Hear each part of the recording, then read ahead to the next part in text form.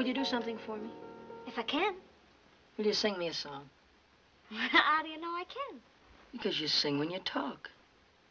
When you walk. Why, your eyes are... Why, they're singing right now. They are? Uh-huh. Well, I'll be darned.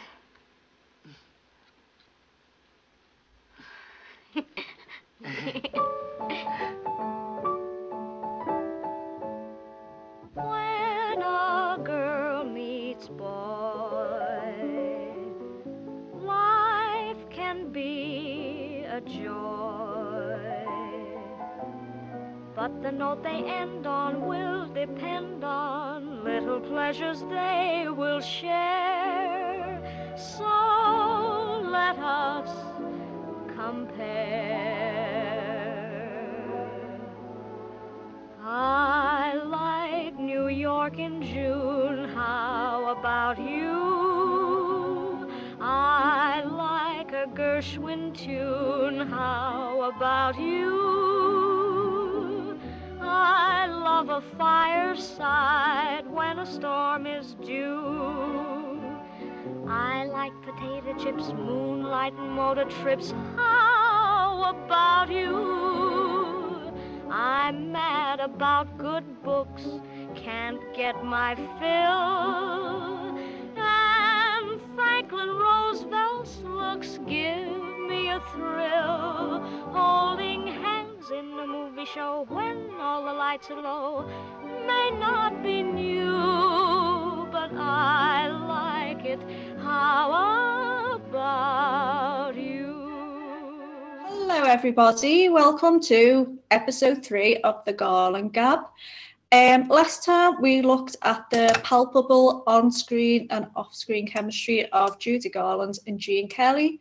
This time we're going to turn to completely different kinds of relationship and chemistry, where we are going to look at the off-screen friendship and on-screen partnership of the diminutive pocket rockets Judy Garland and Mickey Rooney. As always, we welcome our panel of 3. So in 1940, you know this by now, Judy Garland introduced a song called It's a Great Day for the Irish. And from Ireland, we have the charismatic and talented master of impersonations, which you've yet to see, Mr. Conor Grant.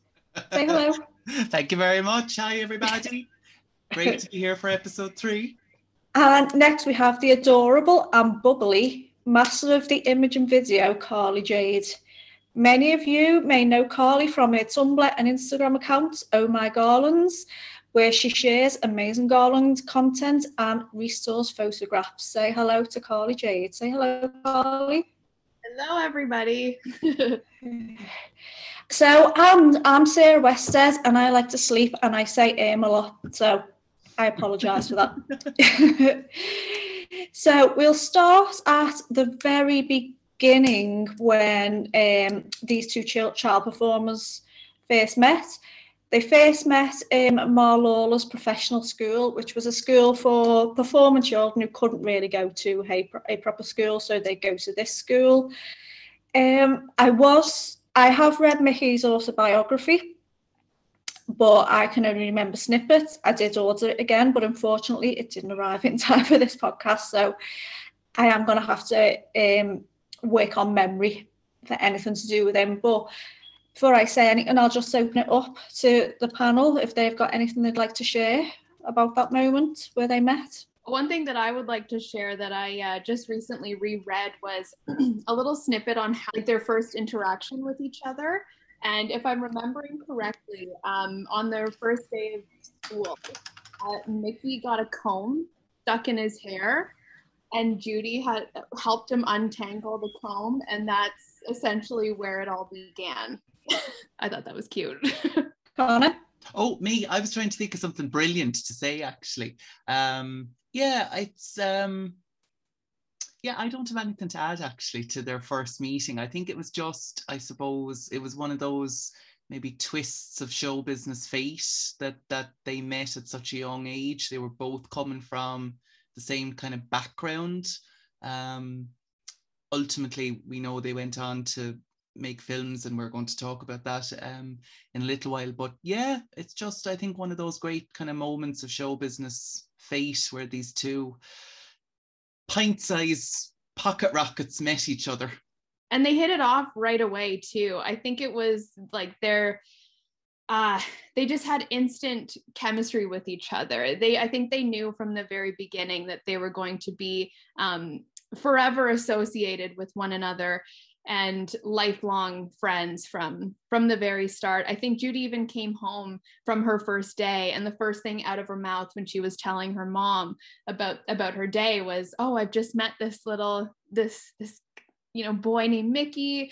And yeah, it's sweet. I think she was 11 years old, and I think he's a year older than her, right? 2 years older. 2 years. She was 10, he was 12.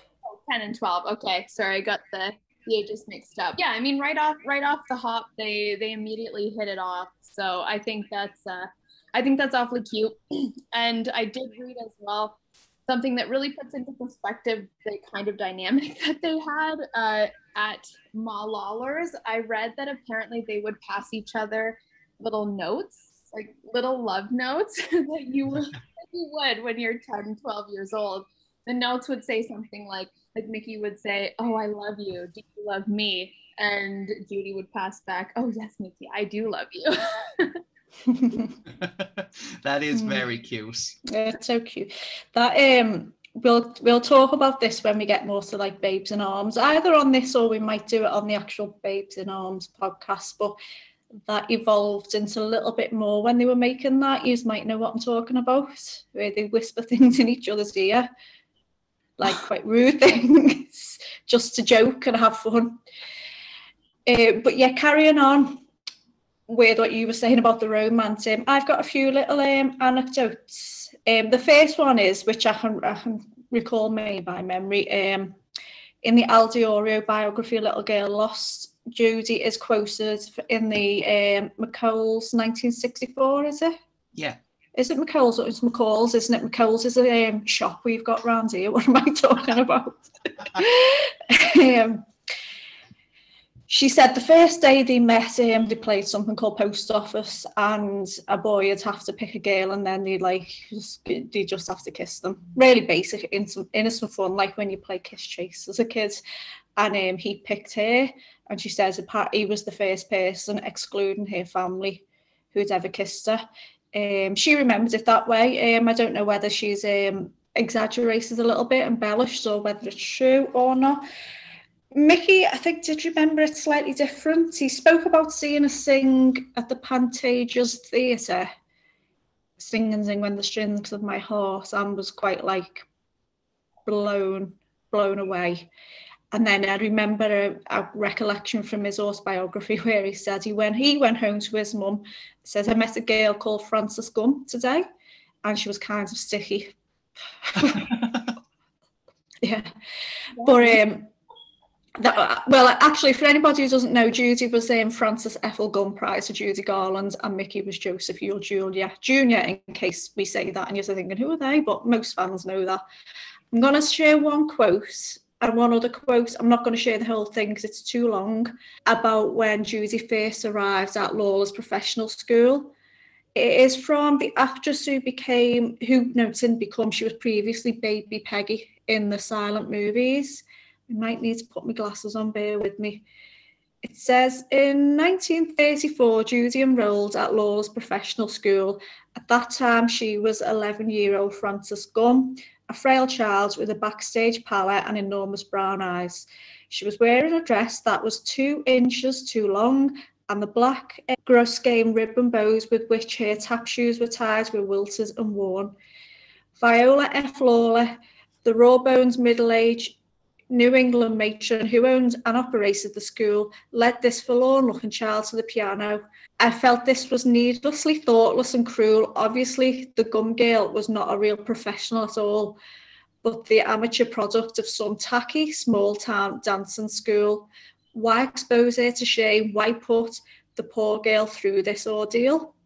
Right, she then goes on to explain how every other child there was a professional and, well presented.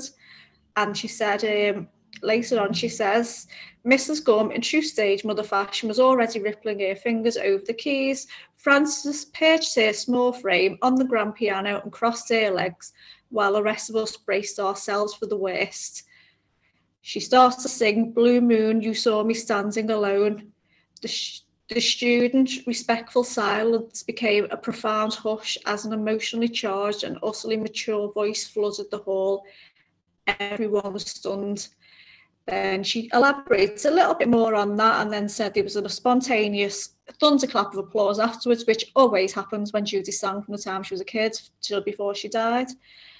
And then she later on said, far from being jealous of Judy, everyone loved her, and it was me who insisted she be given the next to closing spot on the bill of our annual Christmas show staged at the Wilshire at Bell Theatre.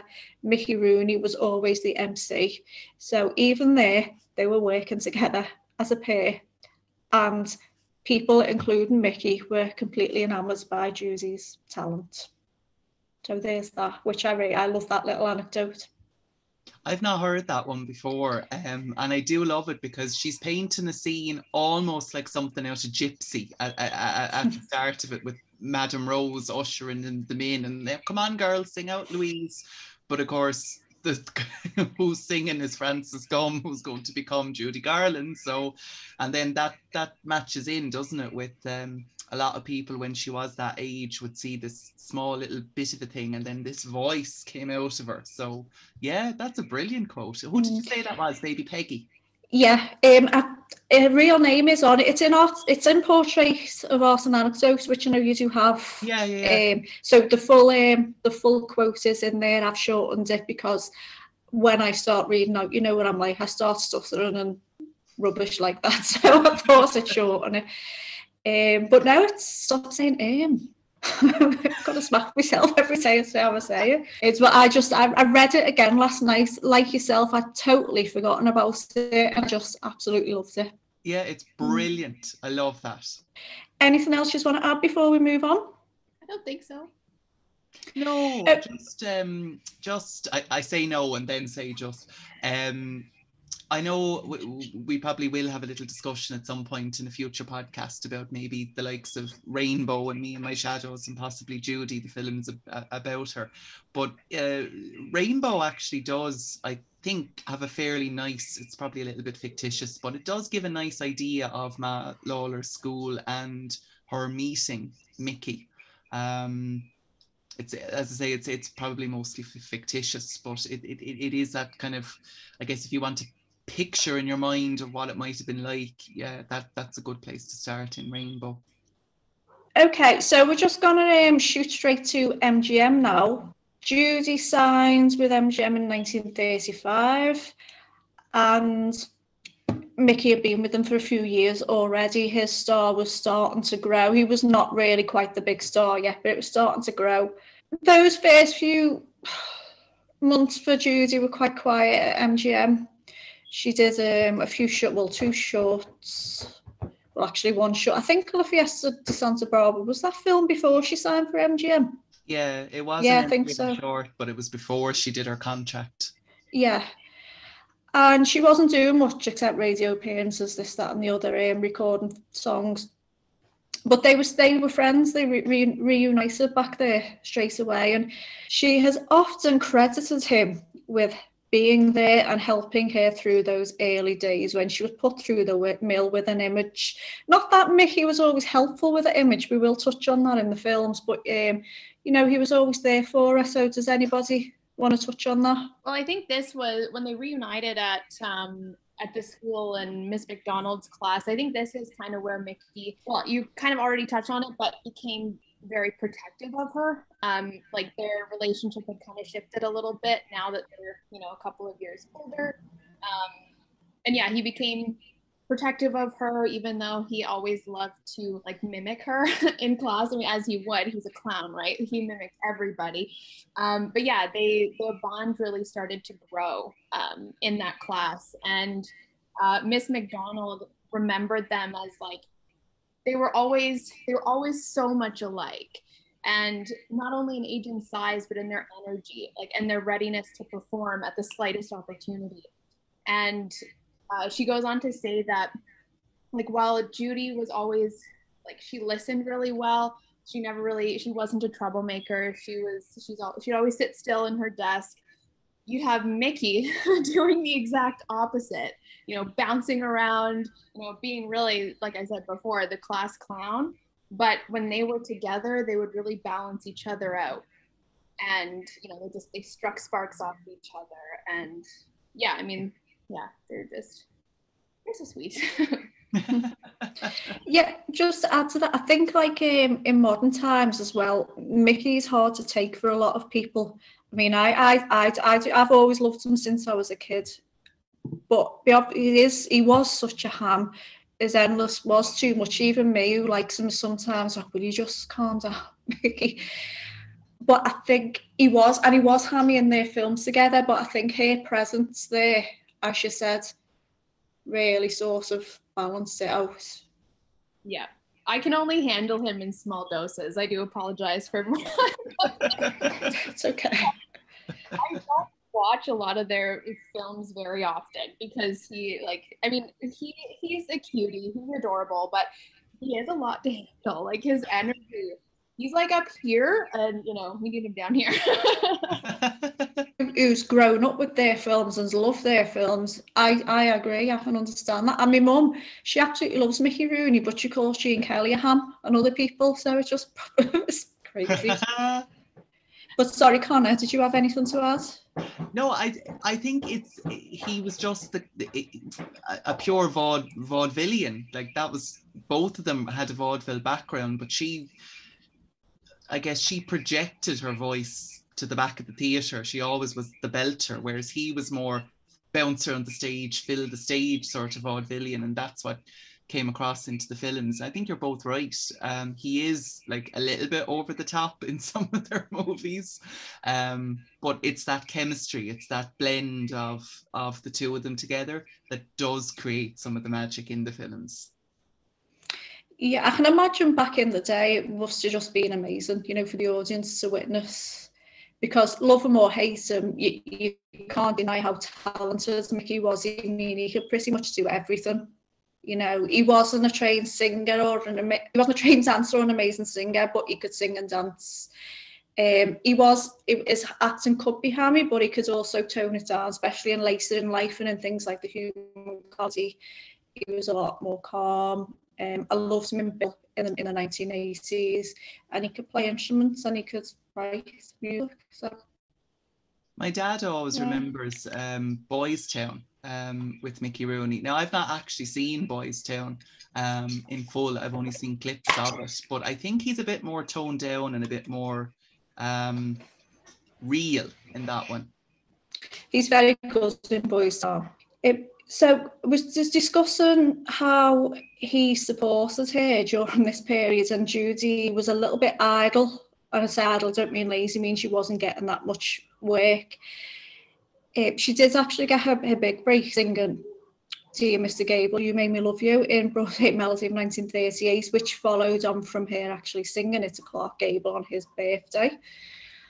And Mickey Rooney makes a claim in his autobiography that he had something to do with that. I don't think it's true. I know Mickey was really not the most reliable source. Later, there's this myth, again, we talk about myths about Judy, that she was a compulsive liar and anything she says was false. And she did embellish, she did love to tell stories, but as we were speaking to John Frick, he said often there was like a little bit of a hint of a truth, even if she's exaggerated it, to the heavens. Yeah, but can I just jump in on that? Because yeah, of course. There's she tells the story twice on television. Once I think on Jack Parr and once on The Tonight Show with Johnny Carson, about one of the I was talking about her being in vaudeville.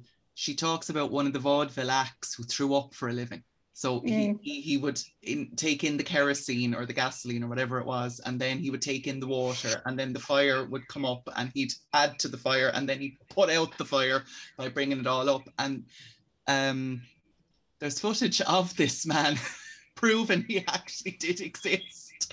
And you think that maybe it's just one of her little kind of stories or whatever, but that was true. So yeah, and you'd have to see. That's one of those things you'd have to see it to believe it, wouldn't you? yeah. She was just such a great raconteur, and you know, she wasn't making stuff up for any other reason other than she just wanted people to laugh. She just wanted people to be enthralled with what she was saying and to be hanging on to her story, and like I said, to laugh. And there was always a little piece of truth in everything that she said. And there's so many great Garland stories that are out there. I'm sure we'll go way deeper into that in another podcast. But yeah, that's all I just wanted to say was that it was, you know, she always just wanted to make people laugh.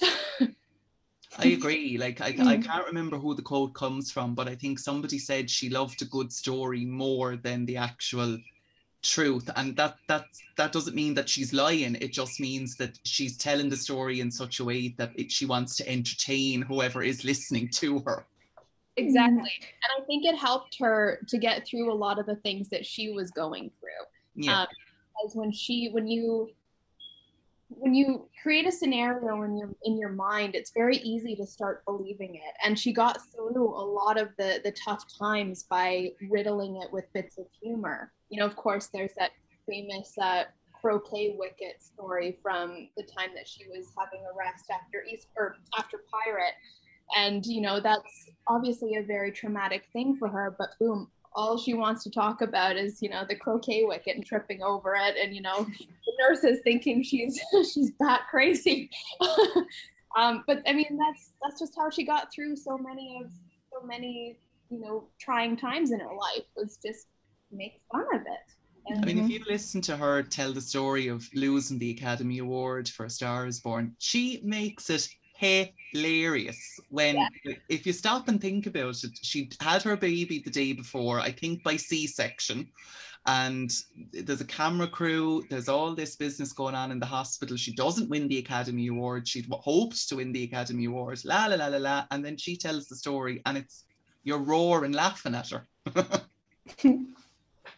One of the reasons to love her. Anyway, we're going off topic. Yeah, sorry. Oh, it's okay. We're good at this. But I was just going to say, it's like you were saying the other week, Carly, when you mentioned the quote from Liza. She'd take horrible stories and turn them funny. And it's like, I think, as you said, it probably was just a coping mechanism. I also love, and I know this is still off topic, so I'm sorry, but I love, Sarah, you might remember this, Carly. I don't know if you've seen it because it's on the BBC documentary, somebody's daughter, somebody's son. Yeah, I think you said you've seen bits of it, didn't you, Carly? I have, yeah. Oh, you have? When Lorna was on that, she was telling the story about the tragedy book. Have you? Do we know this one? So yeah. Lorna walks in and Judy is sitting there or whatever with like a big photo album or whatever, and Lorna's like, "Mama, what's that?" And it's the tragedy book, and Lorna's like, "The what?"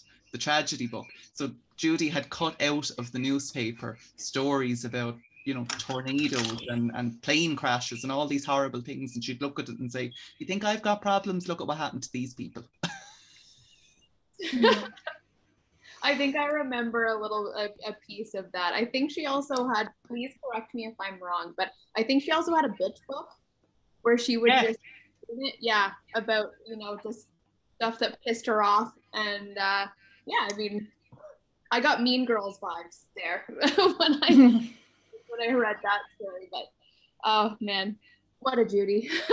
Yeah, didn't somebody give her it was like a diary thing, but it was like Ye Old Bitch Book or something. That was it, yeah. Yeah. Yeah.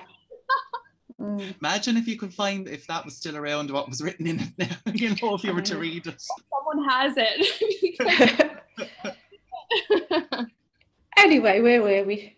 I was talking about Mickey Rooney's claim about, he said it was coming up to Clark Gable's birthday. I might be paraphrasing this because I'm working from memory now, but this was in his autobiography. And he was saying he feels proud he was involved in getting Judy her big break. And they were walking to the studio or somewhere one day, and she was like worrying, "Oh, I don't know what to do for for him for his birthday, and he said at this point in her life, Judy wasn't the best dancer, which is a bit of a lie, because actually in Broadway Melody in 1938 she dances really well, so that's another reason why I don't think it's true.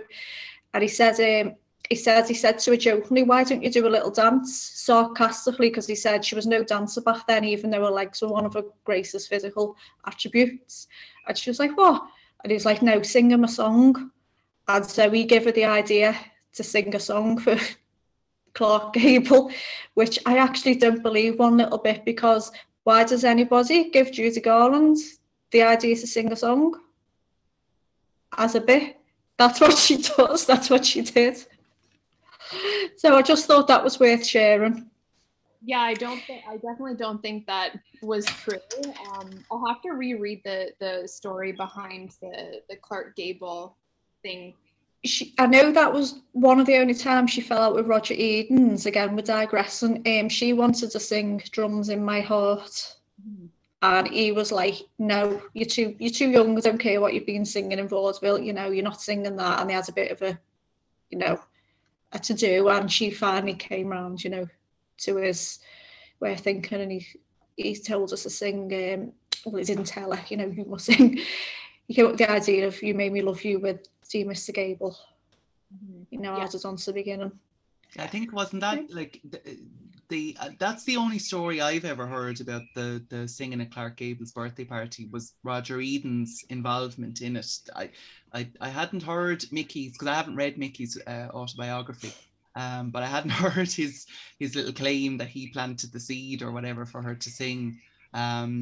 I think I could be wrong, but I'd always heard it was a sort of a studio planned thing, which I'm probably more inclined to believe, because as you've said, Sarah, she was initially they weren't sure what to do with her. She said herself, you either had to be a munchkin or you had to be 18 or something. And she was in that funny in-between phase in movies, and MGM didn't really know what to do with her. But Clark Gable was having the birthday party on the set of whatever film it was. So I would say it was more MGM were just kind of looking for something to do with her.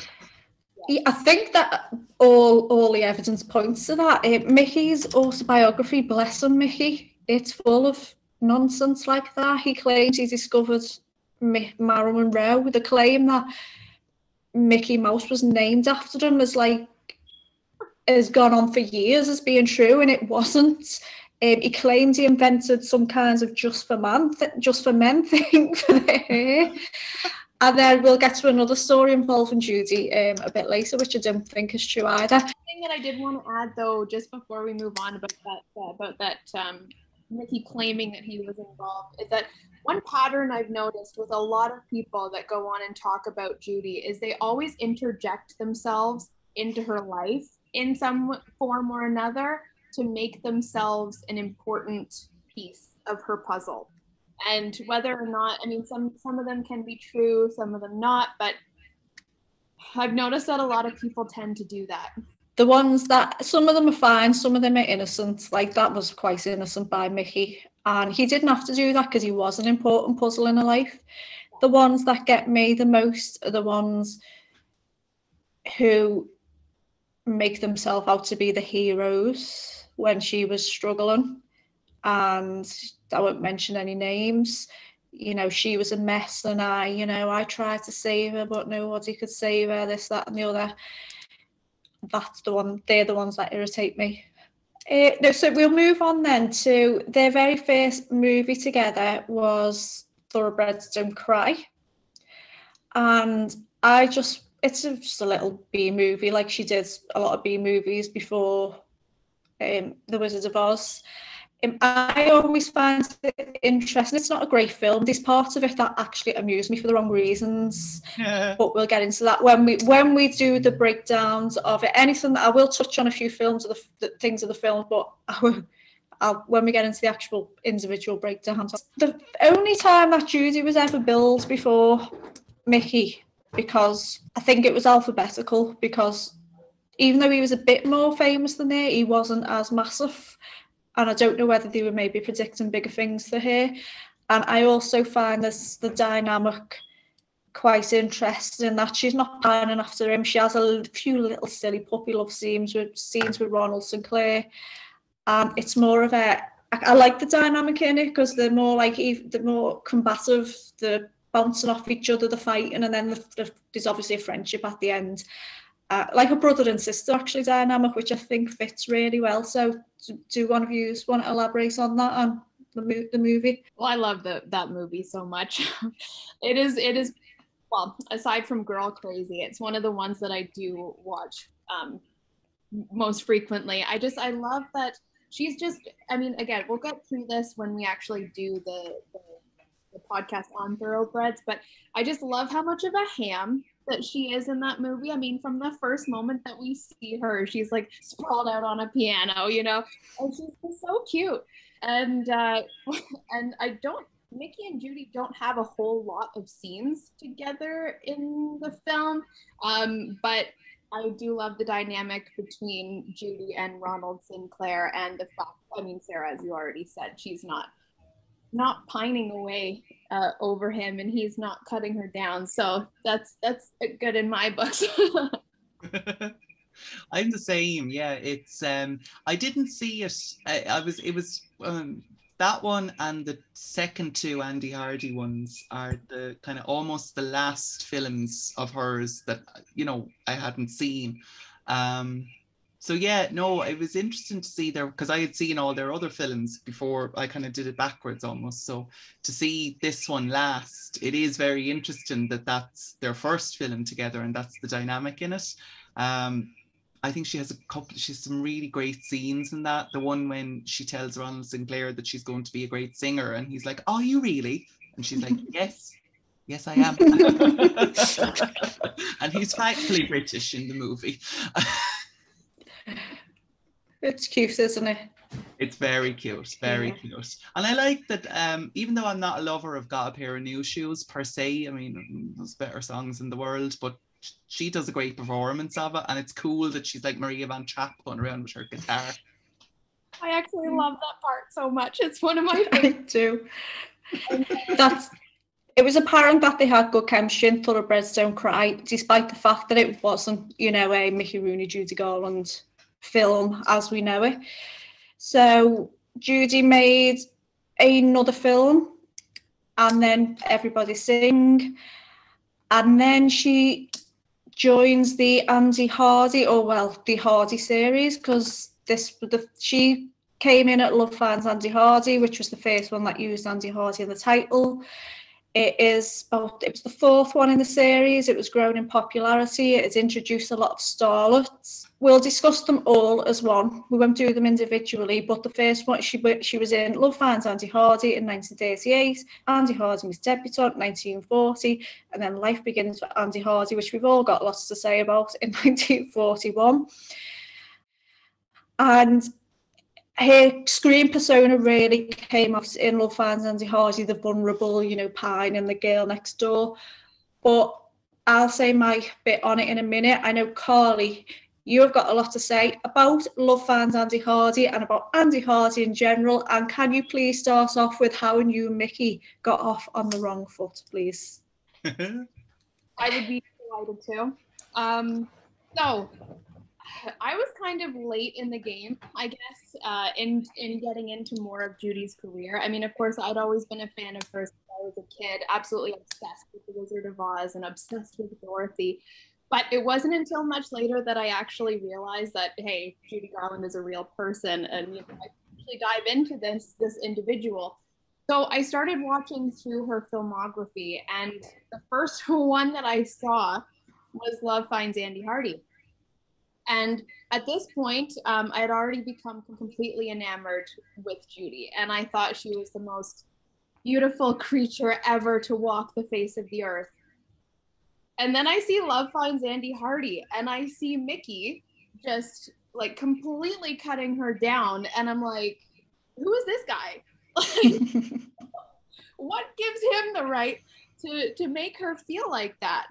And then, correct me if I'm wrong, because I haven't seen Love Finds in a long, long time, because I don't watch it often at all, because I personally just don't like it for that reason. But he cuts her down, I'm pretty sure in their first scene together, and then she goes off and sings in between. And to hear this beautiful child sing lyrics like 15,000 times a day, I hear a voice within me say, hide yourself behind a screen. You shouldn't be heard and you shouldn't be seen. You're just an awful in between. That's terrible. And I thought, I'm like, what?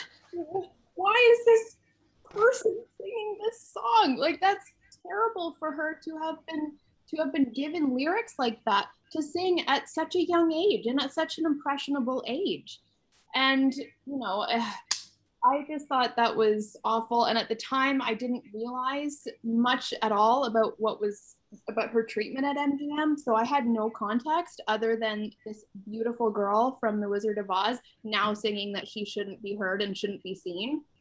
And it got me started on the wrong foot with Mickey Rooney. I mean, of course, I had heard about him, but I had never really watched anything until Love Finds Andy Hardy.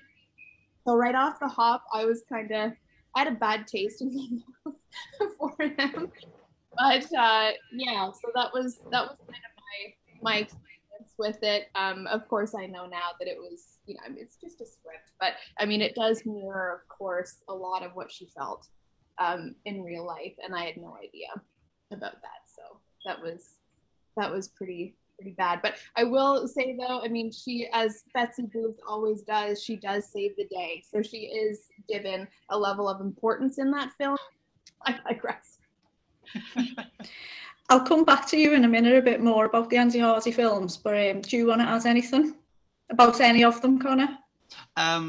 Yeah, it's Carly, you make such a good point about the in-between song. I think that's her first song in the film that she sings, and it is interesting that these are the lyrics she was given to sing, considering she'd been singing songs like My Bill and Dinah and all these other songs in vaudeville, and even on the radio she sang After You've Gone. She's already sang You Made Me Love You.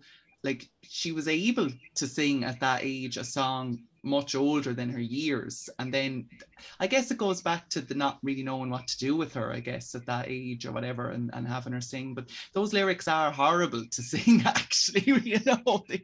I didn't hear the film version of it. I had it on a Decca compilation, because she did it as a single for Decca as well when I was younger, and it didn't register with me for a long time what she was actually really singing about.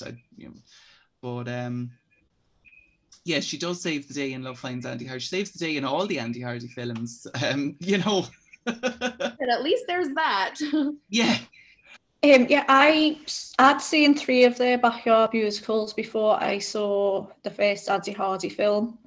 I'd seen all of them, but except Girl Crazy, funny enough. So I always had the image of Judy pining after Mickey there. I was always aware of that. Once I read my first Judy book when I was 9, I memorised all the films, and so I used to look in the magazine for them coming on every week. I used to get the TV guides every Tuesday, TV Quick it was called, and looking for Judy Garland films. So much more simple, and it was so exciting. I remember that as well. I used to do the very same thing, Sarah. Every week we get the TV guide. It used to come in the paper, and I'd be scouring it going, where is it? And you'd see, like, For Me and My Gal is on, and you're like, oh! So excited. You should have seen my reaction when Girl Crazy, but I'll talk about that because I wanted to see it for so long.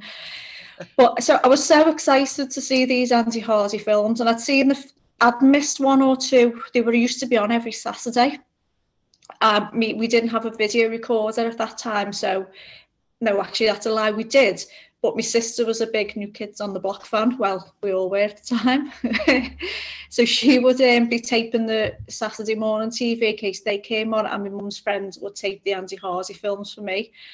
And the first one I think I saw was, they didn't show them in chronological order, but I saw a bit of Judge Hardy's Children. Then I saw The Hardys Ride High.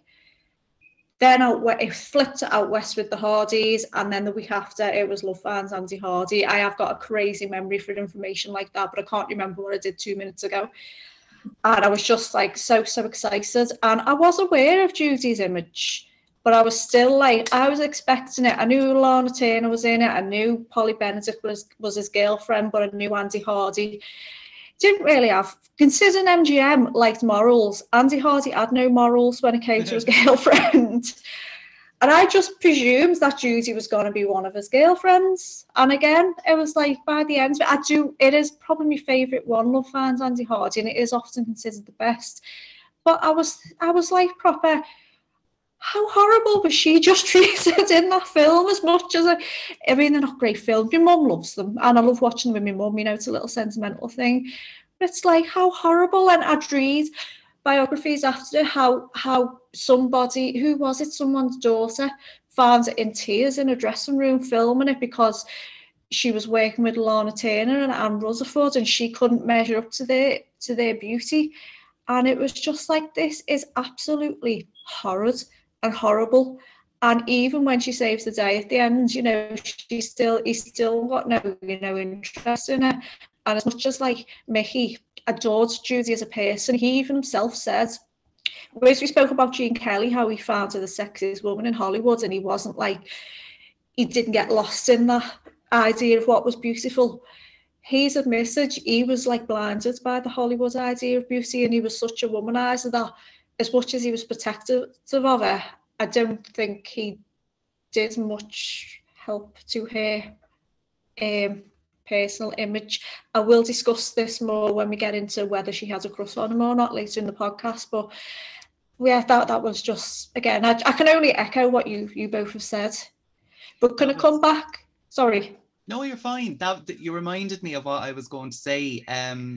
I also came to the Andy Hardy films very late in the game. I saw Girl Crazy, I think, was the very first Mickey and Judy movie I saw like that on the TV way back in the 90s at some point.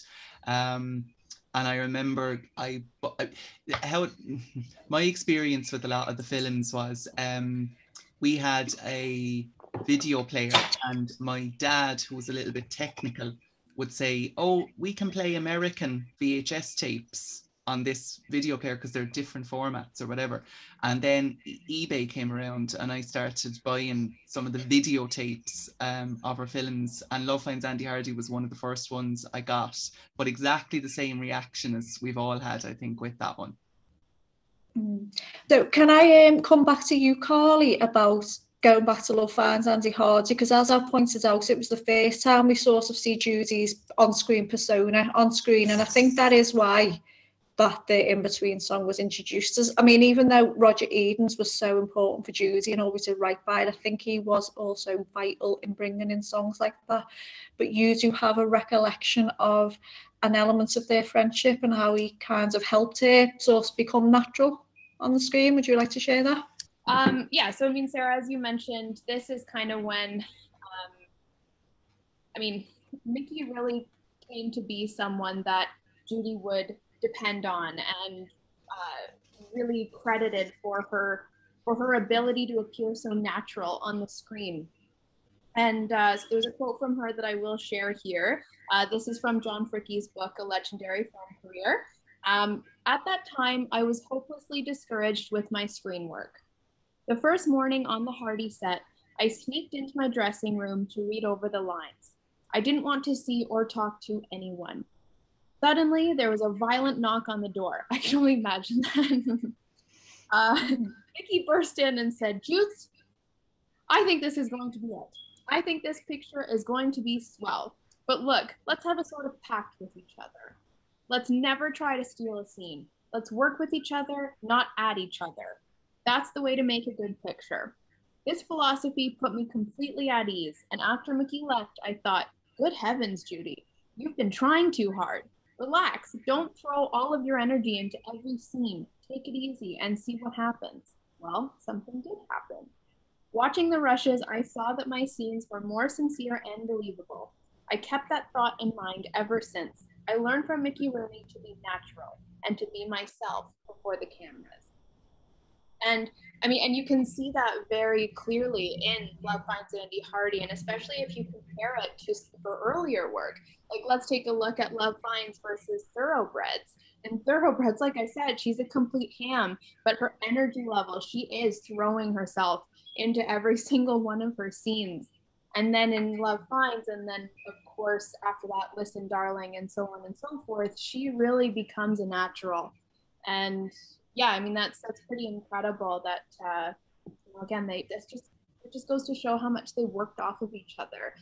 And as well, I don't know exactly when this was, but probably around this time, Judy actually gave Mickey a bracelet engraved, and it said, "Dear Mike, here's hoping we're stuck with each other for many more years to come. Joots." Oh. Do you want to add a little bit about why they were called Mike and Joots?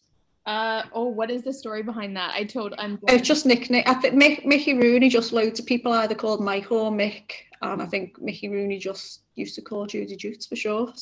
Oh, I think it was Joots because wasn't he always in a, like, it's just his personality. He was always in a rush to get her name out or something, and then he eventually just shortened it to Joots. That's how it went. And I'm sure I can see that being true. Can I actually add one more little interesting tidbit about the dynamic? Of course. So one thing that I always found a little bit interesting, in contrast to what's playing out on Love Finds Andy Hardy, where, you know, she's on the wrong end of unrequited love and, you know, pining after a boy that still thinks of her as a child. The very exact opposite was actually playing out in real life with Freddie Bartholomew. I'm not sure if you guys have heard this story, but Freddie was in love with Judy, absolutely madly in love with her. And Judy always saw him as her younger brother. Like, you know, just, you know, she doesn't really have that, you know, romantic feelings for, but does adore him a lot. But no, he was absolutely, you know, ass over tea kettle in love with her. And so much so that they even had a secret language with each other, and they would pin notes onto each other's dressing room in their secret language. And the MGM publicity aides were like trying so hard to decipher what the note said before each other found them. So I always thought that was really interesting, that, you know, the exact opposite of what's happening on screen is happening in her real life. That's so cute. I always love stories like that, though, because I get so fed up of seeing Judy's image being beaten to death on screen that I just love hearing about anybody sort of being in love with her or, you know, fancying her. Yeah, I just love it. Okay, so anyway, Judy was into other, the Andy Hardy series was a long series, so I'm going to it. She did two others, Andy Hardy Meets Debutante and Life Begins for Andy Hardy. These were both filmed post-Oz when Judy was a big, massive, famous star. She'd already, at the time of Andy Hardy Meets Debutante, she'd made Babes in Arms with Mickey. Time of Life Begins for Andy Hardy, she'd made quite a number of pictures, and she'd like sort of been allowed to grow up in Little Nellie Kelly. In one of them, Andy Hardy Meets Debutante, she does get to be the object of his affection slightly for a little bit, and it ends with the possibility that maybe there is a possible romance with them if they meet again. And then we get to Life Begins for Andy Hardy. Who wants to go? I'll go. I thought so. Go, you go. If there wasn't anything more frustrating than Love Finds Andy Hardy, it's Life Begins for Andy Hardy. Okay, Judy at this point is a goddess, like an absolute goddess. She's on the verge of getting married, and Mickey still calls her a child. A child. Oh my God, that is the most frustrating thing.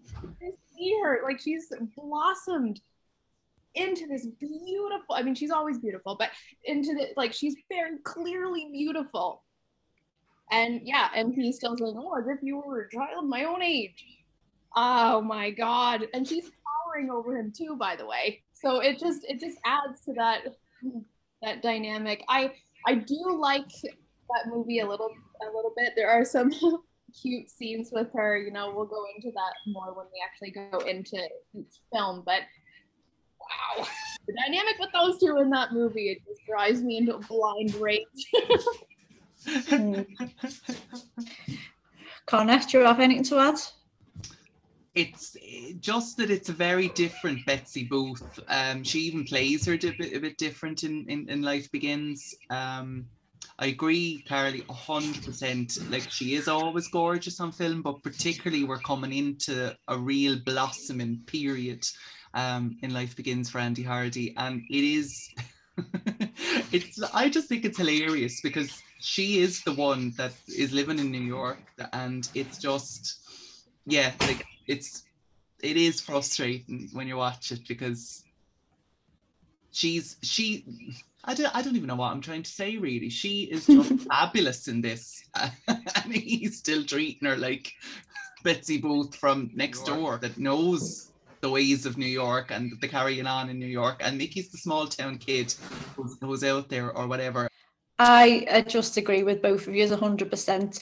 And even in Andy Hardy Meets Debutante, even though she hasn't blossomed as much and he does pay a bit of attention to her, she's a sophisticated New York actress, singer. She's got rich parents. She shouldn't be pining over and following Andy Hardy around, trying to give him money, trying to do this. And he's like, no, you're a child, this, that, and the other. You don't understand the world's of worlds because I'm an adult and you're not. I know they didn't actually say that, but that's, the mentality. She should have had the most sophisticated males of her age swooning around her. And that's actually what Life Begins for Andy Hardy should have done it if Andy Hardy Meets Debutante didn't. Her costumes are amazing. They've clearly made her grow up a bit more. Like you said, Connor, she's different. She's snappy. She's sophisticated. She's witty. Her dialogue is completely different to the others in Life Begins for Andy Hardy. He is still Andy Hardy. And I will do this. I will go into this more when we do Andy Hardy, Life Begins for Andy Hardy. But I do not see the appeal of the Wolfus woman. I don't get it. I guess I know that's what was attractive in this, that, and the other back then, but no, she's not special to me. And I don't like the scene with the fur coats because I like animals. But there you go. So there you go. It is the most frustrating of films, and I love her hair. I love her look. I love her clothes. Sorry, she should have just been a whole film herself. Yeah, the way she was in that. But he's like, even the fact that he's still going on about her being a child or whatever like that, like she's the one freaking parking the car for him in the middle of New York. I mean, I wouldn't be parking a car in the middle of New York at 32 years of age nearly. I know. No. And what gets me is she says she didn't answer me last 9 letters. Now, Betsy Booth is meant to be intelligent. Come on, love. You would get the hint, wouldn't you? You've got New York out there. You can go out with anyone. Just forget about Andy Hardy. You've only met him twice in your life. Why, pining over him? And she does have someone with a crush on her, but it's obviously a young schoolboy or whatever, like they used to do, in her films, where she gets to tell him off for only being 15. But it makes... I know those films weren't known for the clever script and writing, but it just makes absolutely no sense whatsoever.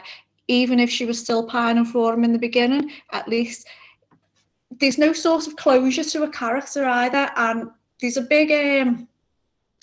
Watch it, I'm having brain fog again. I'm in a proper rant now, aren't I? There's a massive plot hole in the fact that he leaves it in New York saying he'll come back to, and he's got feelings to, and he's putting a photo on the dressing table at the end of Andy Hardy Meets Debutante. There's a big plot hole in the fact there's no explanation when she comes back into it as to why he's completely gone off her again. Only the fact that he's now graduated and he thinks he's a man. When he's not, he's still a kid. That's the only explanation, but he doesn't even explain that. Sorry, I am on one. I know they say show, don't tell, but still, it's not shown to me. It's properly not shown. There isn't like a little scene or anything, or it's still just, oh, she's the child, this, that, and the other. And she's clearly like more mature. She's saying, you know, she's got an evening gown, she's got this, that, and the other. There's someone with a crush on her, but then there's no closure either to her character. We should have seen. They probably wouldn't have. They should have known she'd never be in another Andy Hardy movie after that, because she was far too famous for them, and she was far too grown up for them. But there should have been some kinds of closure. If he's going off to college, she should have had a end of some kind. I will stop now. I'm sorry. I love it. This is going to be the highlight of the podcast. Wait till we actually get to the dissecting the film. And I do it scene by scene. Yeah. Oh. Anyway, shall we move on? Anything else on Hardy films? Did you want to talk about the classification of Life Begins for Andy Hardy in the cinemas? Yeah, we were talking about, we were talking in the G and Kelly podcast how they cut voodoo out and this, that and the other, but a little brush of the breast stayed in. This film got into trouble with the censors due to a conversation between Andy Hardy and his dad about extramarital affairs, was it? About being monogamous until you're married, something there. But it was a bit late in the day because Andy Hardy was never faithful, even though he was just a kid. And then there was the scene where the Wolfus, I've totally forgot her name in it. What's her name? I can't remember either. I do know, but I've forgotten it. Janet Hicks invites him up for, you know, an evening of fun in her apartment. Nothing happens. It's ridiculous. You know, even when Mickey Rooney tries to do a like really serious, sensual love scene, it's not unsensual about it. And so it got into a little bit of trouble. I'll have to like recap exactly on the full version of it when we come to the film, but I just thought that was really funny. I loved the wording of it. Didn't they call it unobjectable for adults? Yes. In other words, it was objectable for children to see it. And it's a freaking Andy Hardy film, like, at the end of the day, like, it's not like, you know. It's as humble as, or as it's like apple pie or something, do you know? It's nothing. I know, crazy. So we've just discussed the Andy Hardy series and Judy's involvement with that and how it contributed to her partnership with Mickey Rooney. But the films that they're most known for of doing together are the what you call backyard or barnyard musicals. They made four together: Babes in Arms, Strike Up the Band, Babes on Broadway, and Girl Crazy, in that order. I don't mind how you two want to discuss it, whether you want to discuss them in chronological order, whether you just want to talk about them all at once, or whether you want to do it in a back to front order. So I'm just going to put it out there. Who wants to go first? I went first last time, so Connor, you go. Connor? I guess we can talk about them all in one batch, because even in That's Entertainment, Mickey himself says it's just all that changed was their names, really. The plot is the same in all four of them, really, apart from a few little tweaks here and there. I suppose the Mickey and Judy backyard musicals, barnyard musicals, they're kind of their own little subset, I guess, of Judy Garland's career. They're an important part of her career, and she's, I guess, there are a lot of people that remember her and Mickey particularly in those movies, I'd say, even today. But I mean, maybe we'll just touch on, like, the basic plot is pretty much that Mickey is some sort of aspiring, apart from Girl Crazy, which actually is a smidgen different, but more or less Mickey is some sort of aspiring musician or band leader or something to do with music. Judy's his pal, who is obviously the singer, and they want to put on a show somewhere, and various little things happen along the way. They put on a little show somewhere in a backyard or a barn or something and really the show that they put on could never really fit in an actual barn or backyard. I think Mickey says that himself as well. And they generally become successful or whatever by the end of the film. And they normally are wanting to put on a show in the middle of the whole thing to raise money for some worthy cause, and that's pretty much the whole thing, except for Girl Crazy, which is, I guess maybe we could talk about Girl Crazy separately, because it's the one I think we all agree where it flips, the tables turn completely in Girl Crazy. They just, sorry to interject, but they still do like have a cause in Girl Crazy to save the college, even though the actual plot's a bit different. They've still got to get that in there, haven't they? Yeah, it's true. Yeah, that's actually exactly it. Like, they're putting on that the finale of the film is the show to save the college, isn't it? So, I do love the Mickey Judy musicals. I mean, we mentioned it earlier. Mickey was not, to quote Judy, our finest singer, or our finest dancer, but the two of them together, their musical numbers together, there is just something magical about them. Whether it's the big production numbers or the smaller ones, they're just, I don't know, mesmeric or something like that on the screen. And Judy always gets her big ballad to sing in it. Whether it's in Strike Up the Band, not our love affair, the one in the library, but I Ain't Got Nobody. That's the one. And in Babes on Broadway, I love Chin Up, Cheerio, Carry On. It just, I don't know, it's mentioned about For Me and My Gal that some of that foreshadows her concert career. I think Chin Up, Cheerio completely foreshadows her concert career, because she stood at a mic in front of an audience singing it. I think she's stunningly beautiful in that, and I better stop rambling on here now and let somebody else jump in. Carry on rambling. I can't talk after what I did before. I've got a lot to say on these as well, but I'm going to let you speak for now. Carly, do you want to add anything? Well, I mean, Connor, you summed it up perfectly. You know, it's literally a cookie cutter. They even have to raise the exact same amount of money in most of the films. And it's even the same, oh gosh, the blonde girl who kind of looks like Amy Schumer. Like, she's in as like June Priester. Thank you, that's the one. Like, it's the same characters in every single one. But it's nice. I like them a lot. Girl Crazy is obviously my favorite one, but I know we're going to kind of get to that one sort of separately. But it's, yeah, I mean, it's, oh my gosh, I'm totally losing my train of thought. Sarah, you go. Sorry, your turn now. I am going to prompt you with a few things if you can't remember what to say. I have got a few prompts for you.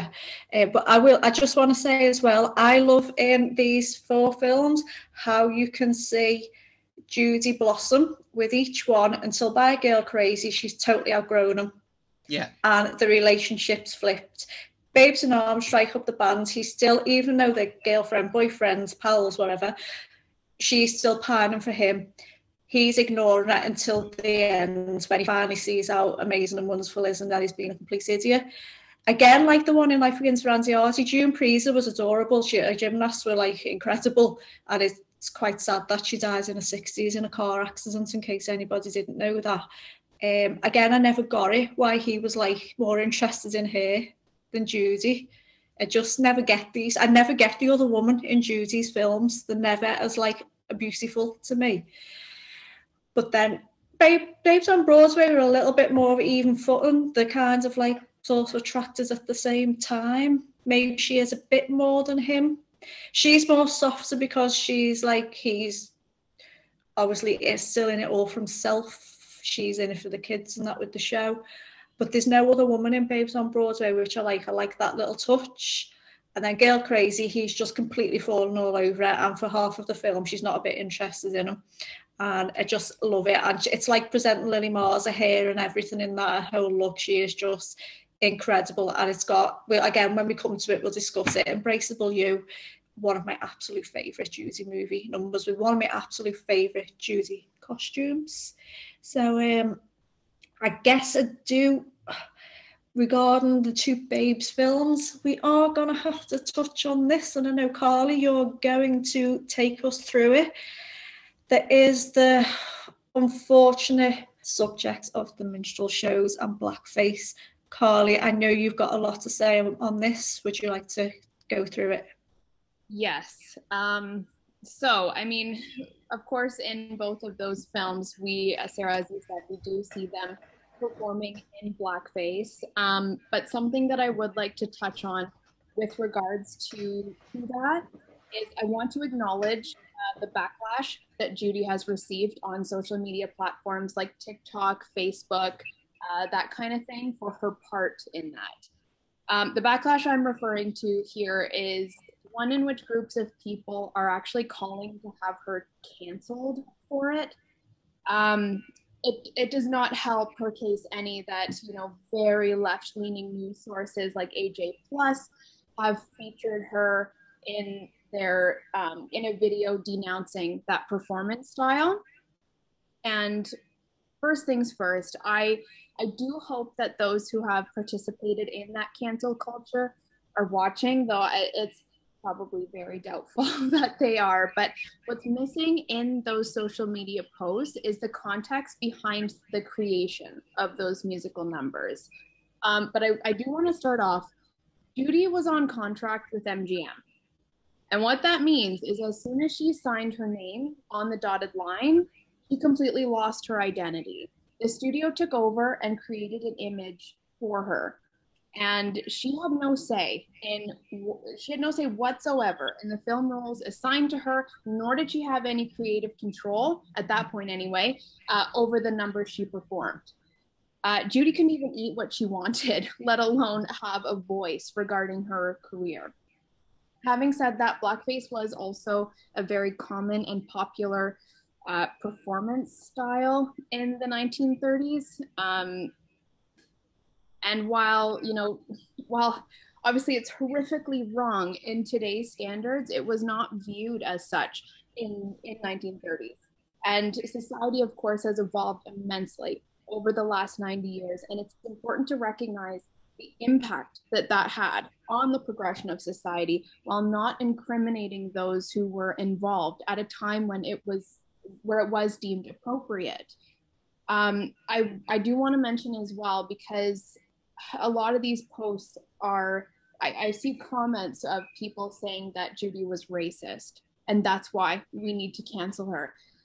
Judy would go on to spend the rest of her life advocating for human rights. Some examples of that include her involvement with ensuring the Nicholas brothers were featured in The Pirate. Both her and Gene Kelly fought hard for them against the higher-ups who wanted to cut the number simply because they were Black. Judy also hosted a press conference in 1963 to raise money for the grieving families when the KKK bombed a church in Alabama, killing 4 young Black girls. Judy was not racist, and she does not deserve to be canceled. I do want to share here a quote from her from 1946. She said, "When you get to know a lot of people, you make a great discovery. You find that no one group has a monopoly on looks, brains, goodness, or anything else. It takes all the people, Black, white, Jewish, Protestant, recent immigrants, and Mayflower descendants to make up America. It just wouldn't be our kind of America without any of them." Brilliant. Well put, Carly.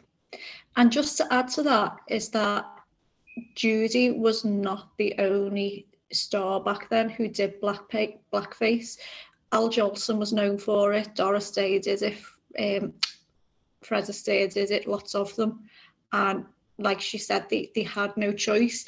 Stars would be put on suspension for refusing roles. That's how it was back then. It was not like it was now. So I do think all of us advocate the Black Lives Matter movement. We're all quite liberal, but you do need to know the context in what happens in these movies. I mean, the movies of this era as well, I mean, you can open up a whole other discussion about its depiction of women, you know, that it was their place in the home, you know, there's a whole other side to that you can open up with that. Like, it is a reflection of its time. I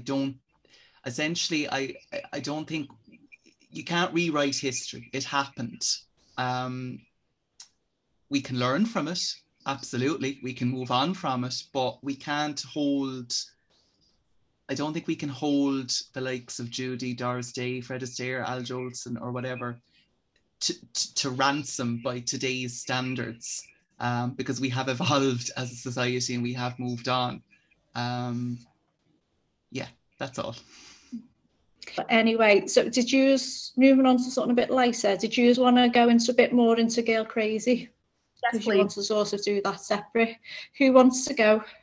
Can I jump in with two little comments before we do Girl Crazy? I'm so sorry. Picking up on Carly when you said about Judy, I suppose, spending the rest of her life, you know, talking about human rights and various things. She was asked in 1965 about her gay following or homosexual following at that point, and her quote was, "I couldn't care less, I sing to people." And that, coupled with your quote from 1946, I think that gives us a real insight as to what she would have been like as a person. And I mean, don't forget, she grew up on the set of MGM, and she would have been around an awful lot of gay men that were the creative forces behind so many of these films as well, you know. And Sarah, you mentioned costumes in there a few minutes ago. Can I just say, I love Do the La Conga from Strike Up the Band as a number, but whoever put her in that dress. There's actually a few of her early dresses that I've got issue with, but I will discuss that in the actual film, in the podcast of those individual films. I mean, what, Carly? I'm the odd man out. I love her dress. Oh, do you? I just think she just looks so cute. I love at the end of Do the La Conga, she's very voluptuous here, and I'm surprised she is. that got past the censor, because they blurred herself in For Me and My Gal, the operatic one, they blurred her out. But I hate that dress with a passion. I just hate it. It does fit the dance though, because like when she's giving it all, it's like the shoulders are going and everything. And they put frilly knickers on her as well. She spins around. But how did that get past the censors? The flashing and knickers. I don't get it. Right. So, Girl Crazy. Who's going? Can I? Go on then. Go. Okay. Yes. All I can say about this movie. Yes. From the very first moment that we see Judy, she's immediately brushing him off, and in fact laughs at him in that delicious, delicious laughter of hers when she realizes who he is. Free, white, and lonesome. Danny, did you say Churchill? Churchill Jr., yeah. The Playboy? Well, what's so funny? Oh, goodness gracious.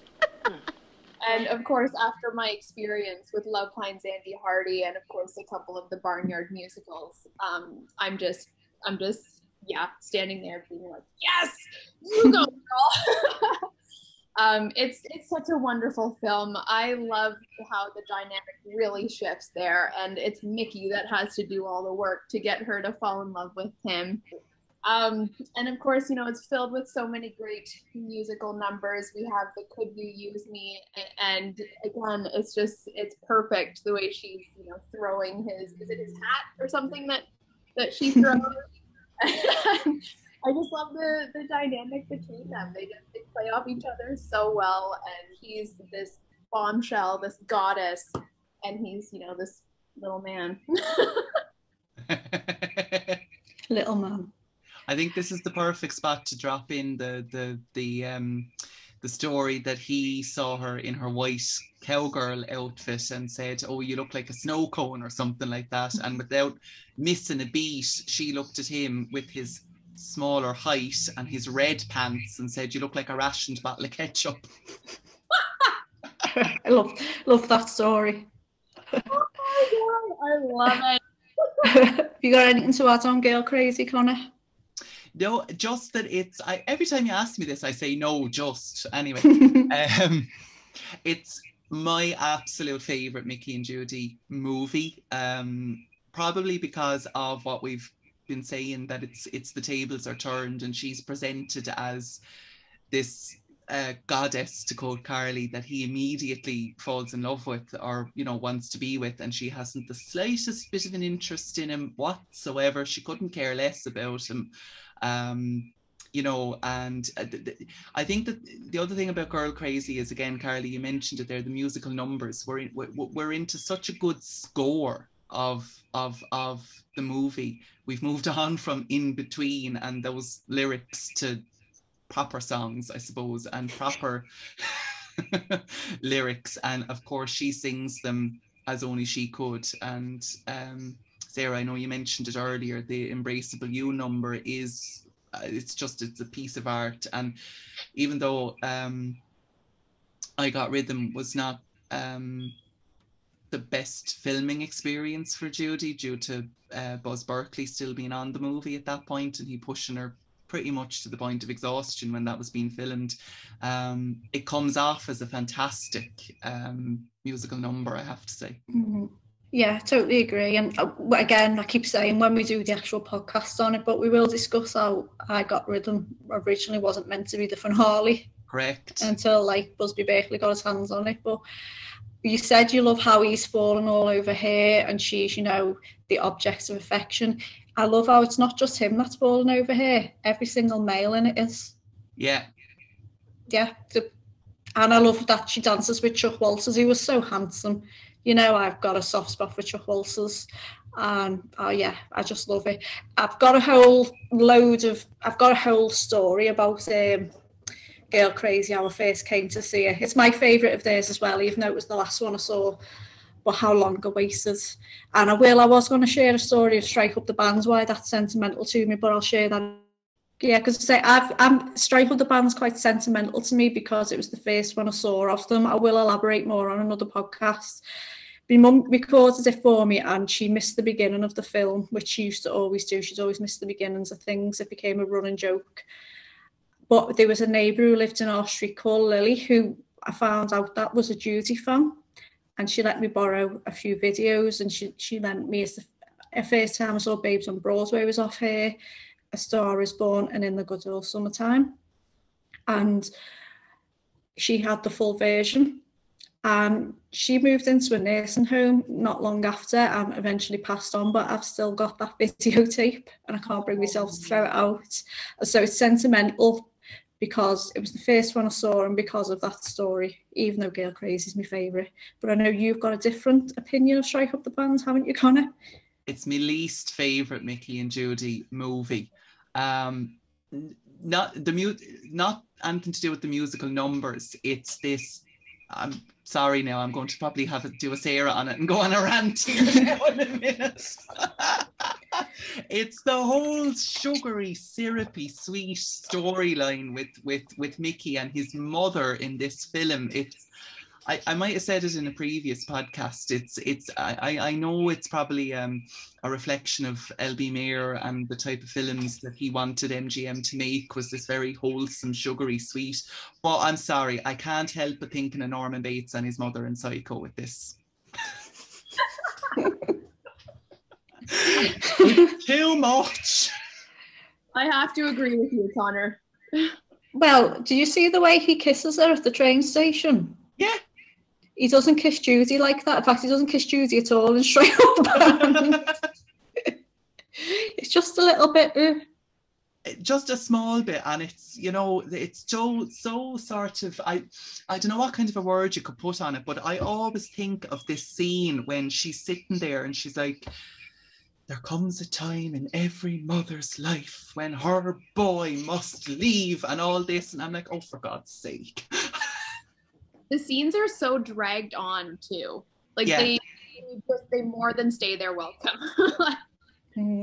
It's a long film, actually. They could have easily slimmed out, 20 minutes of it. Like, it makes me laugh the way she nearly eats her hands a fist, when he's in the finale when he thanks her. Oh yeah. It's a bit of over dramatic acting, isn't it? Where's Mickey's father? He's never explained. Where is he? But that's the thing, in all of their films together, one of them's only got one or no parents. Yeah. Crazy. Babes on Broadway, she lives with her father, isn't it? Yeah. His dad didn't strike up the band. He must be dead, because he keeps saying, you want me to be a doctor because my father was. Oh yeah. Yeah. Judy's mum's not explained in Babes on Broadway though. No. And it's not explained why she's living with her grandfather in Girl Crazy, so it's not. Dysfunctional families in MGM films. Well, as they say, Walt Disney had something against mothers as well, so I don't know. That's true. Okay, anything else on the backyard musicals before I move on? The one thing that I will add, though, about Girl Crazy, even though I'm just elated to see Mickey running after Judy, at the very end, though, when they do get together, I just don't see it, because she is now so outgrown him, and she has all of the men at Cody College wanting her, and she settles for Mickey. And it doesn't. I mean, I know they have to end up together because it's Mickey and Judy, but she just so outgrew him at that point. She was so out of his league. I love the proposal scene as well. The other fella, when he proposes to her, and she's like, "You don't do it like you're going to the store to buy a coffee grinder." Romantic. What are you saving it for? Love that scene. Love it. Yeah. Going back to what you said, Carly, they kind of sort of then they brought back the other elements then at the end where he goes off to, even though he's not going off behind Judy's back because he's in love with her, but the element with the debutantes, they still like, oh, she's jealous of another woman thing. And like you, I didn't feel it was realistic for the film. No, they just had to add a note of jealousy in there, didn't they? It should have been the other way around. It should have been like, but she had to go off and have a big ballad, didn't she? So that's why they do it. And But Not For Me is like amazing. So I love it.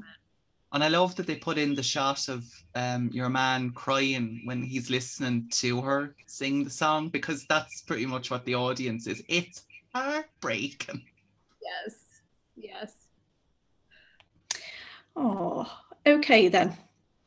So we've just discussed the backyard musicals, and Mickey and Judy were built into other movies together. One of them they didn't actually appear in, but it was As Thousands Cheer, which was actually a Gene Kelly film. They appear at the end when there's a big, extravaganza with all Hollywood movie stars performing, and Judy sings The Joint Is Really Jumping at Carnegie Hall. Like any film she guest stars in, she completely is the highlight, but Mickey introduces her. First, he's like introducing all these other actresses, and he's all like, going on, ooh, yum, woo woo, and then he introduces Judy as cute, which is very typical, and she's an absolute stunning by this point. And then he introduces her as someone who he's been dying to meet for a very long time. One of you two, please just explain that to me, please. I think that was meant to be a joke, like an in-joke that like audiences of the time at that point would have known Mickey and Judy. It was like Jeanette MacDonald and it would have been like Jeanette MacDonald and Nelson Eddy. Mickey and Judy would have been, or Fred and Ginger, they just would have been synonymous with each other. So I'm just guessing it's a joke. 100%, it was definitely a joke. It's got to be, hasn't it? Yeah. The only other option was it was just MGM and their work of fiction, do you know what I mean? But the one thing I do love about that number, this doesn't really have anything to do with Mickey, but is that we get to see her in color the way she would have looked in Presenting Lily Mars, had that been in color, because didn't she film that at the exact same time that she was pulled away from Lily to film that? I think I'm always confused on the timeline with that because I know John the other week mentions that she was a bit thinner during that, like she wasn't for Me and My Gal, and he thinks it was filmed I know it was released after Present Lily Mars and Girl Crazy. He seems to say it was filmed before Present Lily Mars. I always used to think it was filmed a bit later, so I don't know. I need to double check. I'd have to double check as well, but it's definitely that time period, whether it was just kind of before or during or just after, but you're right. We are seeing her in colour as she would have been in Presenting Lily Mars Girl Crazy era. Yeah. Mickey to introduce her as cute while she's looking like that. I don't know what's wrong with him. And her hair is fabulous in that as well. We always talk about her hair, but that's a good hairstyle and the colour on her. We should, it's not on our list, but we should have a podcast on Judy's hair, I think. We should. But no, isn't she just like out of this world in that number with you could see the blush or the rouge, as you call it in America, in her cheeks and, you know, the red lipstick and the pale, flawless skin. And of course, the foreshadowing of that song that she really would have the joint, have Carnegie Hall jumping later in her life.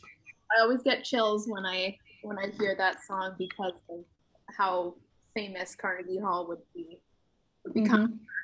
And even Lorna in her show, I loved that she took The Joint is Really Jumping Down at Carnegie Hall and turned it into, the lyrics are rewritten, but it's turned into talking about Judy's performance at Carnegie Hall. I just thought that was genius.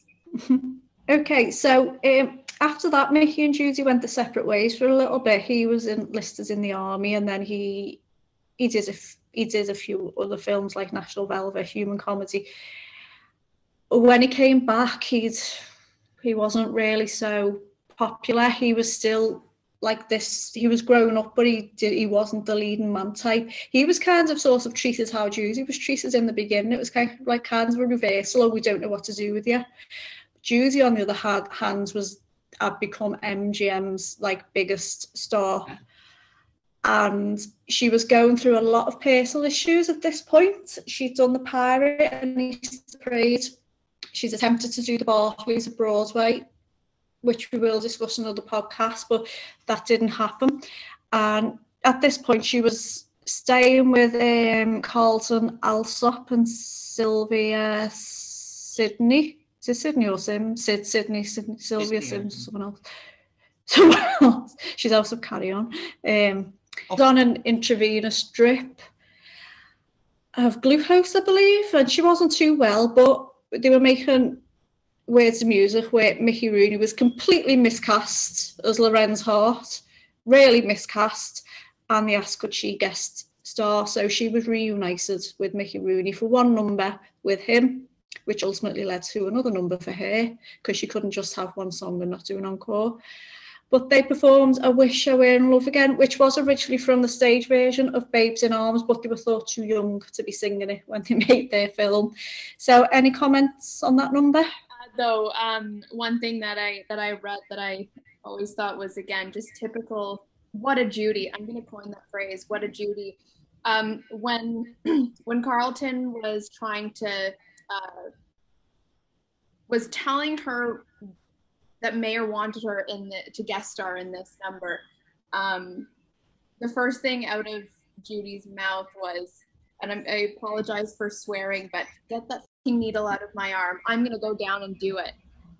And she's just, just again, what a trooper, like she really did want to work. And I know that there was some money issues that she was having around that time, and MGM had deducted a large sum out of her paycheck, and that was one of the things that got her into doing this, is that Mayer was going to give her, I think, $50,000 towards that. So she's like, okay, let's do it. But I just love that, again, typical Judy. I just think that with the thing that always makes me laugh with Words and Music is she's playing herself. And it's set in, well, this point of the film is set in the 1930s. So yes, she would have been around at that point, but she's playing herself at her current age in 1948. but it's 1930. It's like a bit of a Matrix or something like that. And if she's playing herself, but Mickey Rooney is playing Lorenz Hart, where's Mickey in Judy's, like, Yeah. not exist? The truth. Hey, you look a lot like Mickey Rooney.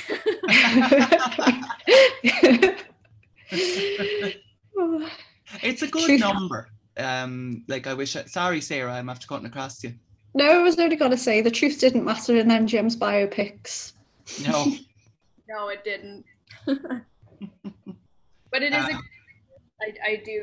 I love that. And there's, I love just watching her face a lot during the numbers. Yeah. And she really whips out some good ones during this one.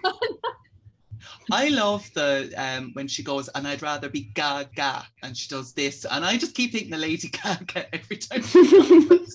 So, alas, that brings us to the end of their film partnership. They never made a film together after that. But they were reunited in 1963 for Judy's weekly television series. And Judy selected as her first guest, of course, Mickey Rooney. She said that he was the only one who could be her first guest. She knew it would draw publicity of reunion, and also she knew that he would help calm her nerves, even though he was like, wasn't the most calm person, but he must have helped her somehow. So I love episode 1 of the Judy Garland show. It's probably in my top 5, but let's talk about Mickey and Judy on episode 1. I'll start with you, Connor, this time.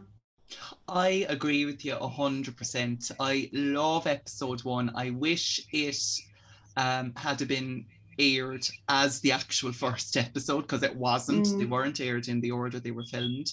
And because of that, there was a few things taken out and a few things put in later that I know you're going to mention about something filmed a bit later that was put into the episode. But yeah, I love episode 1. She looks amazing in episode 1 of the show. I love the soft kind of hair that she has. Her makeup is very subtle. She's got a lovely Edith head dress on. It's quite simple, but I think it's gorgeous on her for most of the show. And it is very sweet that it's Mickey and Judy back together. And I think it's often been discussed at length over the years on various forums and things, when they're sitting down and they're looking through their photos, and they get to one and they like say to the audience, no, we can't show you that, it's too naughty. What was it? Looking at my television during that, we'll show it. Oh, it's so frustrating. She says something like, you've just rung my chimes or something. Yeah. But I bet you it's like we said about voodoo. I bet you it's not even that naughty now. Oh, probably if we not. see it. It's but what not. is it? No. How is it naughty? Is it rude? Is it poking fun at someone? Is it an impression? What is it? I'm only guessing because it's like they're showing some of the stills from their films, but they also show a couple of behind the scenes shots, and they have she has that very funny line when there's a picture of her putting flowers in a thing, and Mickey says jokingly, oh, there's the bonus MGM gave you, and she said, yeah, bud.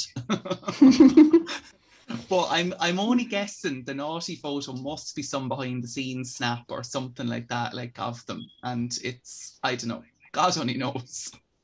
There must be someone who was in the audience who knows, because they showed it. Yeah, they do turn it around, but not on camera. Sorry, Carly, were you going to say something? I was going to say, it's probably just them making a ridiculous face or something like that. Something totally innocent. Shall we talk about the numbers? So we've got You're So Right for Me, Carly. Would you like to say anything about that?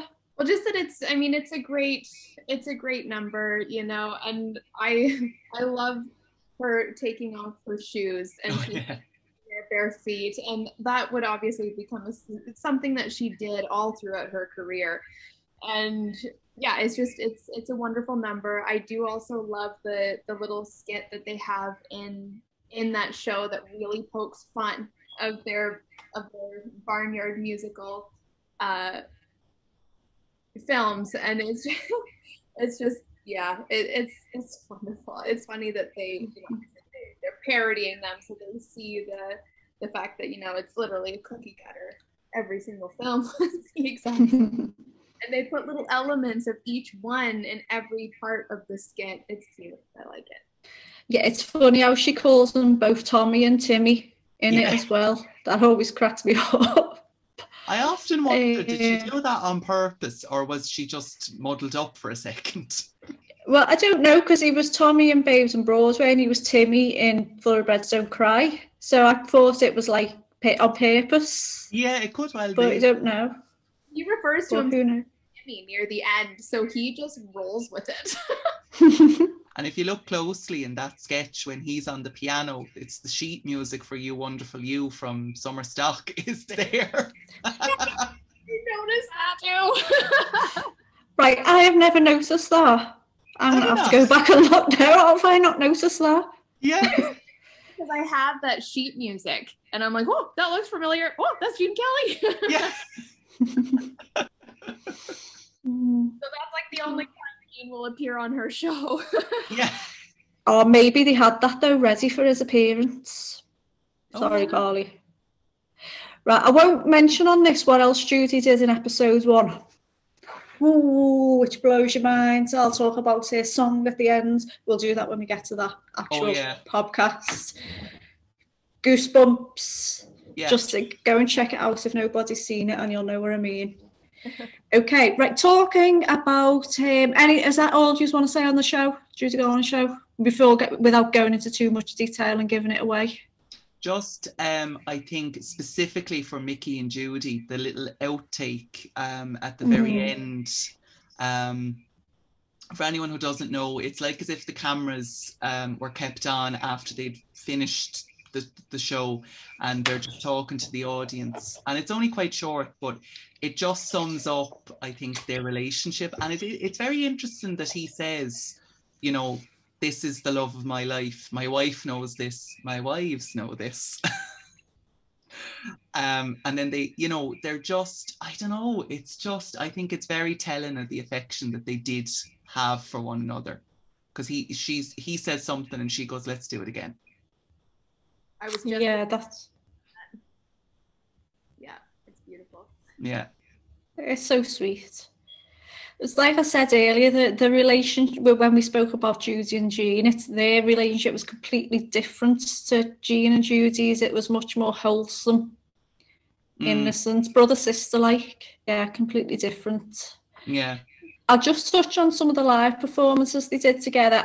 Carly, you mentioned her throwing her shoes off, and she did it on the War Bond tour in 1943 when they sang together, so she wasn't taller than him. She also did that in the Wizard of Oz tour. So that was like the very first time that she started kicking off her shoes. And like I said, that would become something that she did for the rest of her life. Yeah, well, I'm glad you actually mentioned that, because my first note is actually to talk about the Oz and the Babes in Arms tour. So I jumped ahead of myself. Yeah, Judy just said you didn't know that, Connor. I didn't know that that's when she started taking off her shoes, was on that tour. Because you're right, she's done it. There's a couple of different concert recordings where she says, oh, I have a new pair of shoes on and they're killing me, I'm going to take them off. But she's done it probably in every show.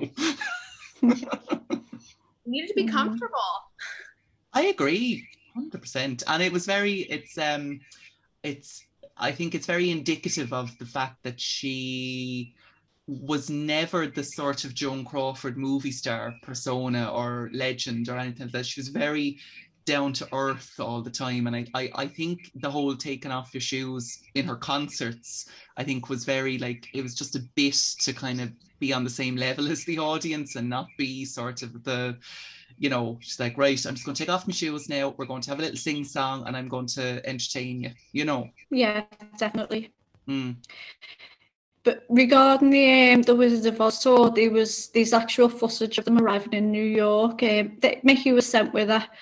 They'd filmed Babes and all, but it wasn't released yet, so they were going to plug it, but it was mainly to promote the Wizard of Oz. And they were mobbed. It was like the Beatles, wasn't it? Yeah. Before the Beatles. They were the 1930s version of Britney and Justin. Yeah. They were just bombed. I mean, they look so just overwhelmed. You know, like you see Judy, like she's brushing her hair out of her face, she's sweating, Mickey's sweating, he's got his tie undone. Like yeah. I can't imagine what they must have been feeling that day when they have everybody just crowding around them. Wild. I love the footage for just a kind of a sentimental reason, and it's purely because they arrived in Grand Central August 13th, 1939. And now we'll have to cut this out probably because this is me going to give away my date of birth, which is probably not a good thing. But like I was born 50 years later and one day. Oh, I think we should keep that in. Okay. Yeah. Maybe if I just leave it at that rather than actually saying my date of birth. Yeah, so what they did on this, they'd like playing, but they perform in between showings of The Wizard of Oz, wouldn't they? Until Mickey had to go back to MGM, and then she was joined by Bert Law and Ray Bolger. But I don't know, is it true, the story? Because I initially read this in the Shipman book, that Judy collapsed one night because it was sort of like the first time the overwork was starting to like hit her. That was true. Yeah, that was also in the Frank book actually as well. You know, that was the very first time that she collapsed from exhaustion. He says that it could be from low blood sugar too, because at that point she was living off of Coca-Cola. So it very well could have been that. But yeah, Mickey really sort of swooped in and saved the day for her during that time as well. I mean, while Judy was receiving medical attention, he was out ad-libbing and clowning around with the audience to take away, you know, the attention until she was ready to go back out. It's sweet. It's terrible though to think that that's kind of the start of the overwork that they put her through. You know, because I mean she's still only 17 years old at this point. You know, and they're working her this hard and to promote a film, and she's collapsing like from the exhaustion of it. Well, I think they were 34 shows a week with no days off. So I mean, they were doing appearances in between, weren't they? There's getting these lots of footage. Yeah, the World's Fair. Was it? World's Fair. There's the Jitterbug contest, is it? Oh yeah. Yeah, that footage. I love all the footage. I'm so happy we've still got it. Yeah. But, you know. But anyway, moving on. Then in 43, they were two of the stars who were on the War Bond tour. And I've just mentioned Judy kicking her shoes off again because, of course, she performed Mickey Rooney.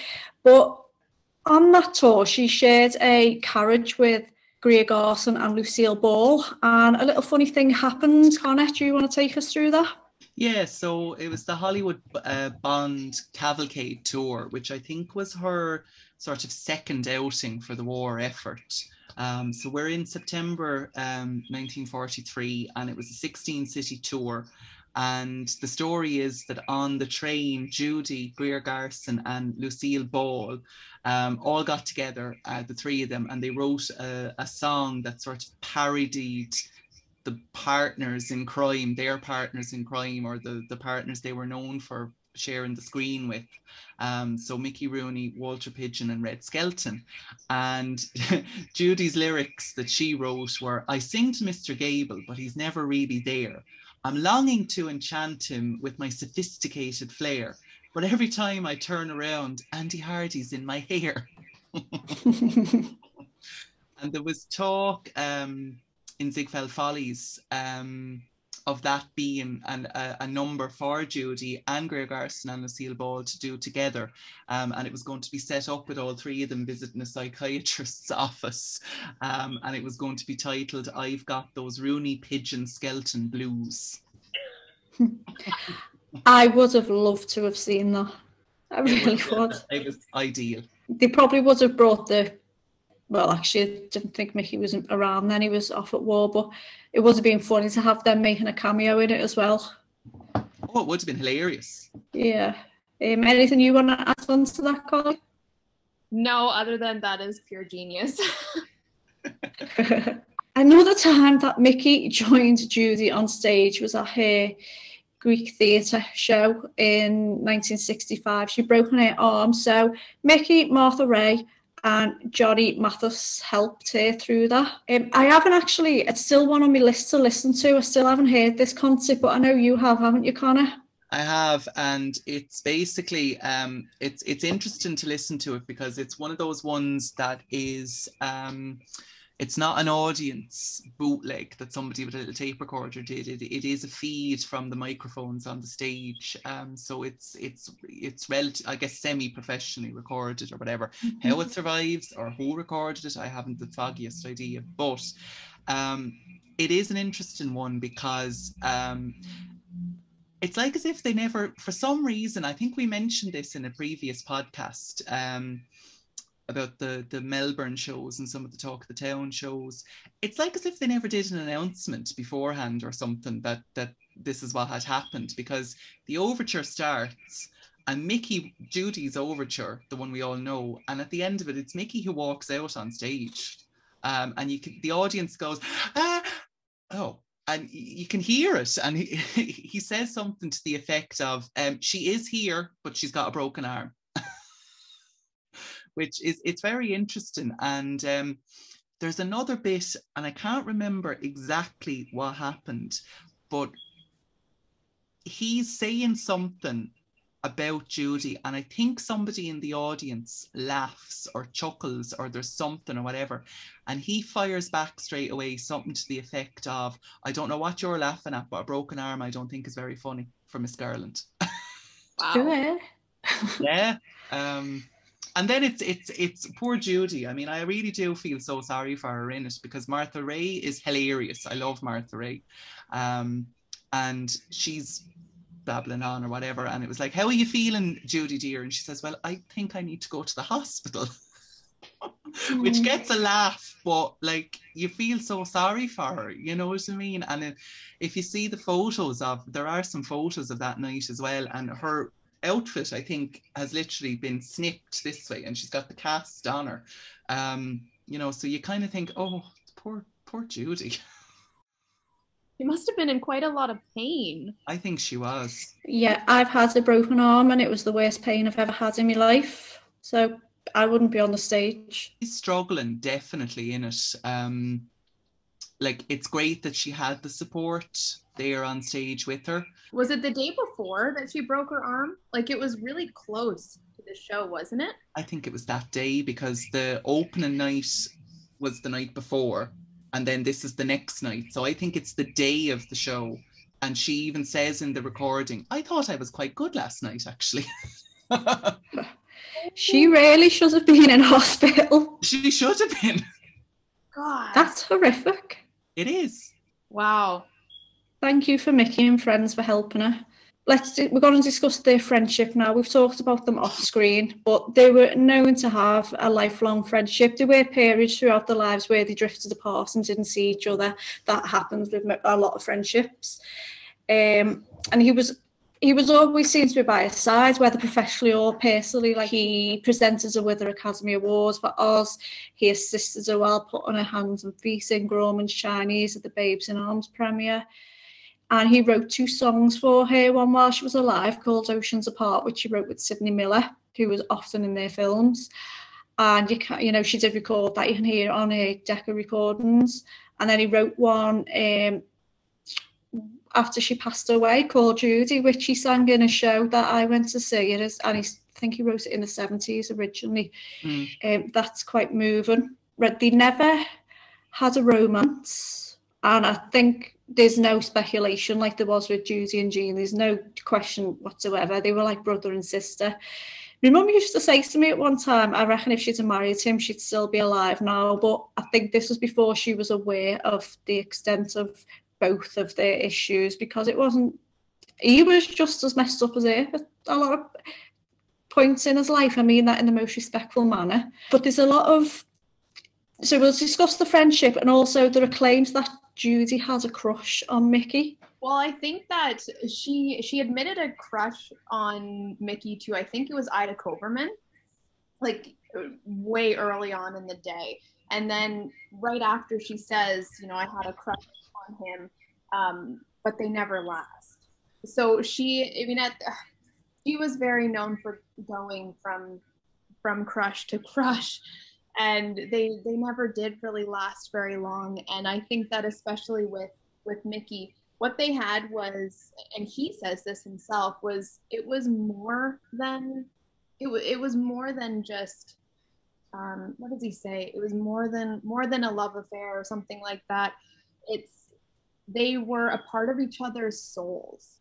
You know, they definitely didn't have a romance. There was, you know, there may have been a little bit, like I said, a little very fleeting crush, but I don't think they were ever serious about each other in that way. And I think in terms of Mickey, I think had they gotten together, I think it would have probably ruined the deep friendship that they had, because now you're layering in a whole other thing into their relationship, and that often doesn't work out. So they were exactly what each other needed.